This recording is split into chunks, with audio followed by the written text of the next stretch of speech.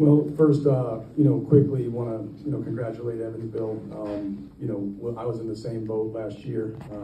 Transitions are hard, and Coach Ragland and his staff and players deserve a lot of credit because those guys, maybe wasn't their best day today, but they've certainly improved dramatically from where they were. And we played them in December to February, and they had a lot of opportunities to win games. And so credit to them, and they're obviously going to build something special there. So, wanted to make sure to start there. In terms of us, pleased with how we played. I thought we got contributions up and down from a lot of different guys in the roster. Obviously, it was Coop and Robbie and Cam Henry there to start the game. We're really dialed in and making shots, and I thought, did a good job setting the tone offensively and defensively.